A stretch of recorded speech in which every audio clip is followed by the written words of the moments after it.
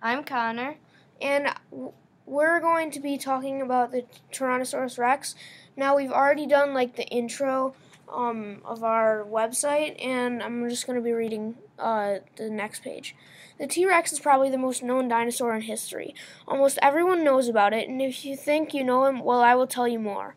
The T-Rex was thought to be the biggest meat-eating dinosaur until the Gigantosaurus was found, but I will tell you more about that later. The T-Rex was a huge meat-eating dinosaur that lived during the late Cretaceous period, about 85 million to 65 million years ago. He lived in a humid, semi-tropical environment in open forest with nearby rivers and coastal forested swamps. T-Rex was up to 40 feet long, about 15 to 20 feet, 4.6 to 6 meters tall.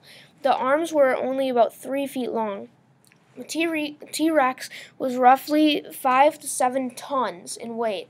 One T-Rex jaws were up to one of the T-Rex that were found in the world.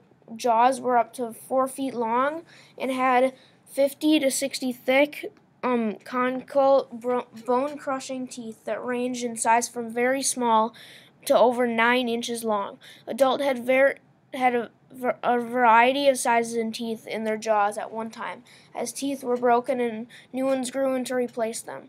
One T-Rex was found with some teeth up to 13 inches long. The amazing T-Rex could eat up to 500 pounds of meat and bones in one bite.